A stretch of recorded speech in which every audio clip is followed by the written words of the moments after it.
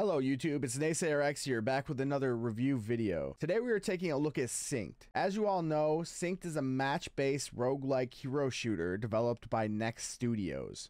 The game is currently in open beta on Steam since December 9th. During this time, I have managed to put in 53 hours of playtime. In this video, I will be covering what I enjoyed most about the time spent playing SYNCED, and also a few cons I have come across the way.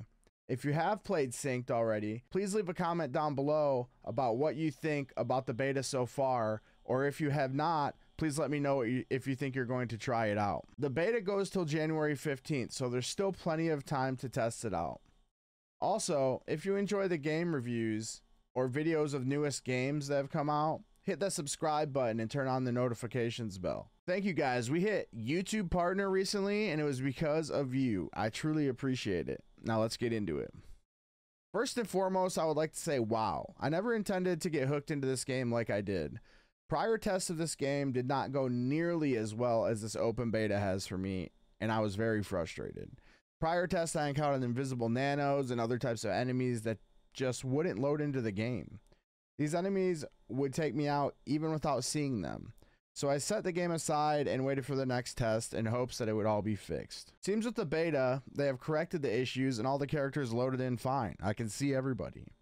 Now the first few days of the beta were amazing. I found myself addicted to fighting through the dead sector levels and the dead sector runs to see what awesome boss was at the end of it. Of course, these runs require you to find mods that help you increase your power level so that you can hit the minimum requirement in order to do the next dead sector run. One downfall of this I would like to point out is that these minimum required power levels for each dead sector wasn't hard locked. Meaning if I was carried through dead sector 1 and say my power level was 1200, but the minimum requirement for dead sector 2 is 2000, you could still queue up and be carried by other two players on your team that you were matched up with. This is a good and a bad thing at the same time. On the good side of the spectrum, it allowed players to progress to the next mission quicker so they didn't have to keep running the same boss over and over again and the game becomes stale off rip. Or they have their buddies catch them up. But the opposite side of this is if you were the correct power level as somebody who actually hit the requirements and were in your general correct dead sector, you would see extremely unqualified players joining into your game to be carried through the boss.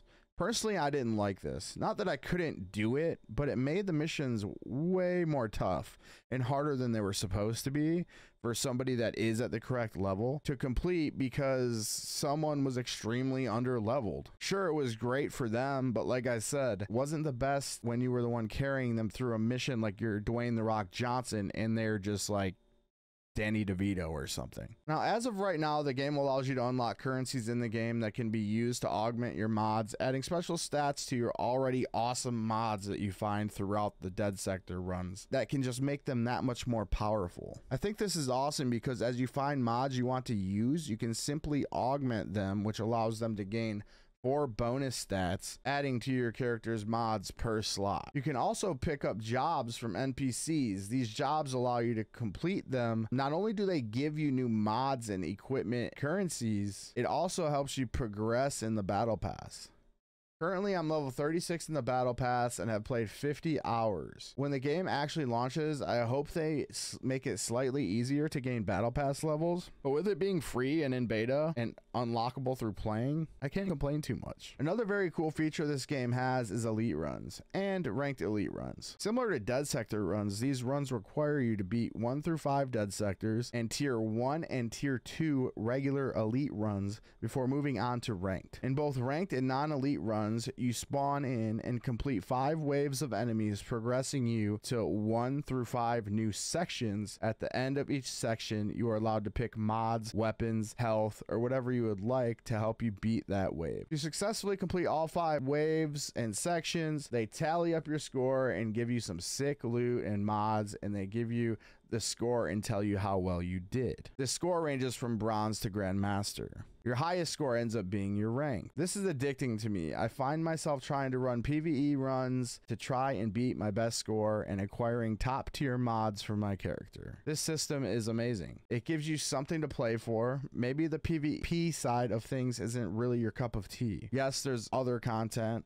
for just PvE grinders. There are even leaderboards. This is brilliant, and after 50 hours I'm still grinding to try and reach higher power levels and ranks. There's also dailies that allow you to do random generated mission, giving you rewards which updates every day.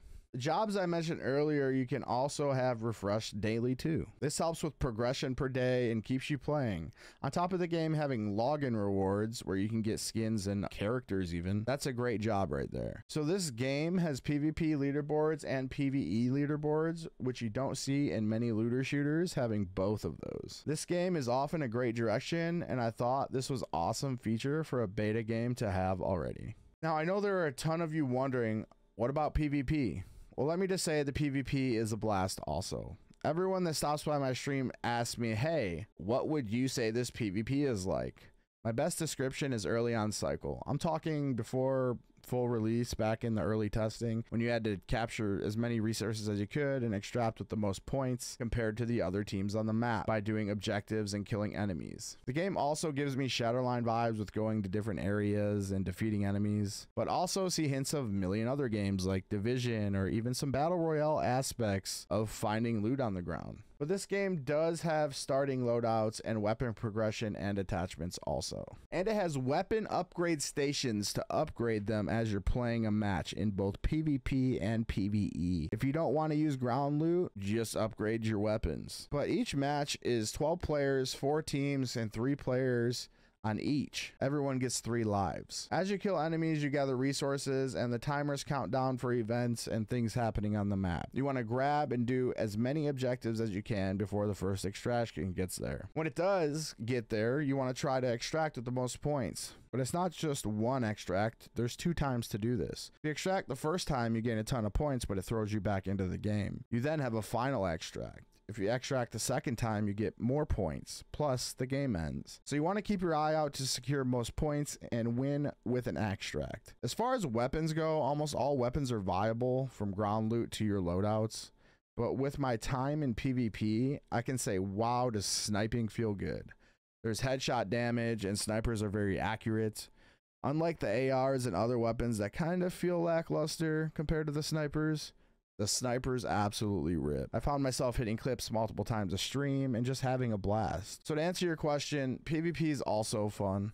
Although the gunplay at times can feel floaty, the satisfying sniper shots kept me coming back for more. I know this isn't the most in-depth description of the PvP, that's because I could literally make a whole video describing it on its own, which I might end up doing, but the video is about general thoughts on the whole game. Although this game has characteristics of many games, I think there is one key aspect that I found out that brings different type of playstyle, uniqueness, and excitement to the game. That is your nano that you sync with. When you kill a prime enemy marked with a purple icon above its head, you can then go and sync it by holding down a keystroke. Syncing allows you to wear this companion on your arm looking like Jax from Mortal Kombat. You can then throw the companion out by pressing Q to a desired location to fight alongside you and your group. Each different type of companion has its own perk and skills that complement your team and can be melee or ranged. This brought a huge fun factor to the game for me. Doing different mod builds and complementing them with different type of nanos, and then also being able to pick from different types of characters that have their own abilities. Playing the different characters who have different abilities also complemented the companion. This helps with the game feeling fresh. Some nanos are good for PvP, some nanos are good for PvE, and they absolutely decimate. This allowed for so many mix-ups and variations. I find myself still switching characters, nanos, and mods and trying all kinds of things out. One downfall that I did notice was the amount of servers that were available for matchmaking. I honestly believe the US server is only located in West Coast. Although it wasn't confirmed, that's my guess. This caused my ping to be 120 ping while playing this whole time, along with the occasional lag spikes when fighting a boss and teleporting. Knowing that this is a beta game, I kind of gave the lag in them only having 3 servers some ease. They have one in US West, one in EU, and one in Asia from what I've heard.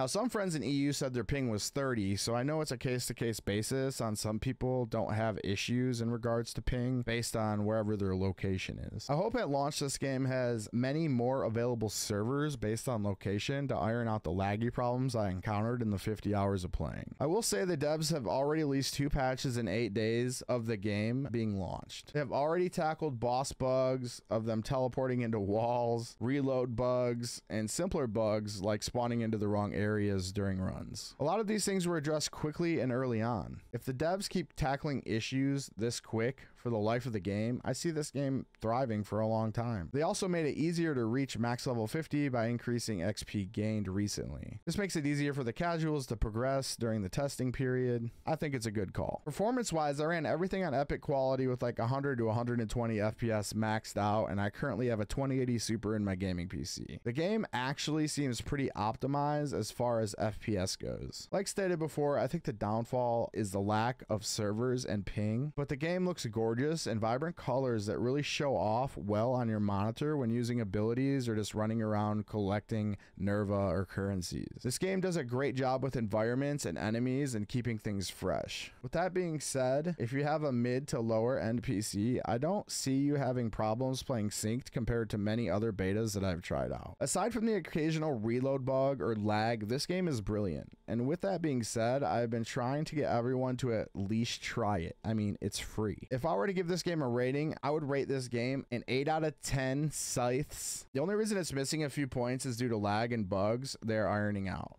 Other than that, the party system works well, partying up with your friends in-game works great, and even the matchmaking with quick matching with randoms was pretty good. The matchmaking finds games in a few minutes, and you don't need any friends to progress in this game if you're a lone wolf like me. I climbed to 6.4K power level, simply queuing with randoms, and currently ranked Platinum 3 in elite ranked runs. With that being said, yes, I believe if you haven't checked this game out, you need to. If you're a grinder like me, you'll have plenty to do, and if you're a casual, this game is easy to pick up on. Again, I know this video didn't cover all the aspects of the games like mods and nanos and all the different currencies and builds and all of that, but if I did that, this video would be like an hour long. This is more so should I play it, an opinion, and somebody that actually put time into the game. This is just what I thought with my hours spent grinding this game for the past 8 days. We'll be following up this review with more in-depth guides for synced and really get into more technical things. Please make sure you hit the subscribe button and leave your thoughts below in the comments. I currently stream daily on Twitch at twitch.tv/naysayerx. If you want to check out some more gameplay, stop by and let me know you came from this video. As for now, Sci Squad, thank you, and I'll see you in the next one. Peace.